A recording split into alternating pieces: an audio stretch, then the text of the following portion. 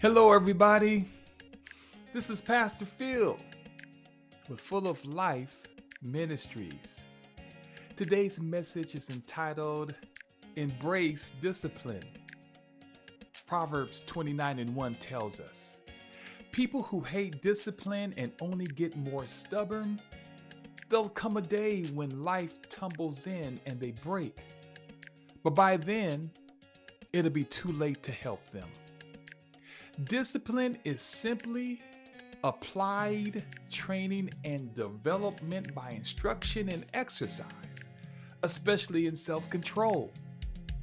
A stubborn person who operates outside of self-control creates huge, ginormous problems, not only for that person, but inflicts unnecessary and unwarranted behavior on others.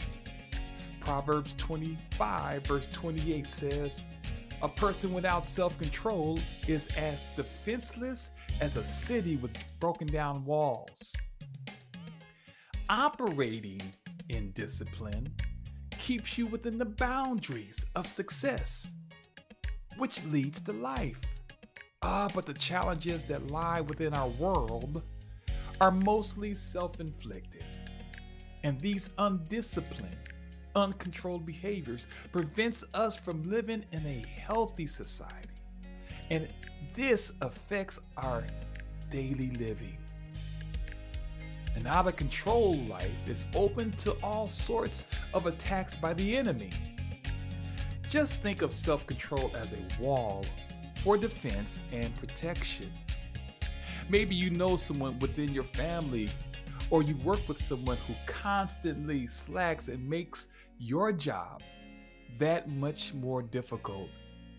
Or this could be you. Maybe you lack that consistent discipline in making it to work on time. Or maybe it has to do with some of your food choices. Whatever the case, discipline has been created by the Lord for us to walk in. Fact of the matter is, rebels will always be bound by refusing to embrace self-discipline. Now, in the book of Galatians, the 5th chapter, it conveys a powerful message. And that message is this: Christ has liberated us to be free. And this freedom is based on a God-given discipline that grows you into the person that God created you to be. And in verse 22 of that same chapter, Galatians chapter 5, it says, the fruit of the Spirit is love, joy, peace, patience, kindness, goodness, faithfulness, gentleness, and here it is, self-control. Proverbs, the 13th chapter, verse 18 says that good awaits those who are willing to apply discipline.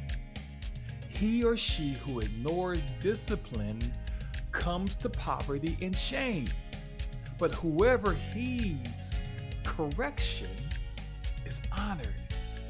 People of God, your gift that you provide for your friends and your family, for the world, has a direct correlation to the practice of discipline.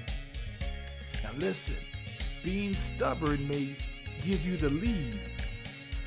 Being a rebel may make you stick out and may gain you attention. But this won't allow you to win the race.